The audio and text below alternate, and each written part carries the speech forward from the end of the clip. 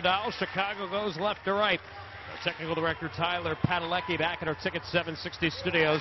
Dan Weiss high atop the ice here in the Jessica Redfield press box. We're going to have a fight early in the third period. John McCarthy and Blake Parlett drop the gloves at center.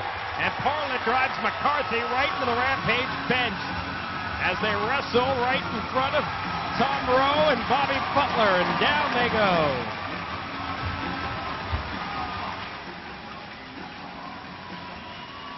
18 seconds into the third period, Parlett and McCarthy pick up the matching majors for fighting. Blake Parlett's first fight of the season, John McCarthy's first fight of the season. You know, what's interesting about Chicago tonight is that they've actually done a pretty good job of baiting San Antonio to play a little bit more physical, and you know, the rough stuff of the Rampage seems to kind of take it away from their overall game plan tonight.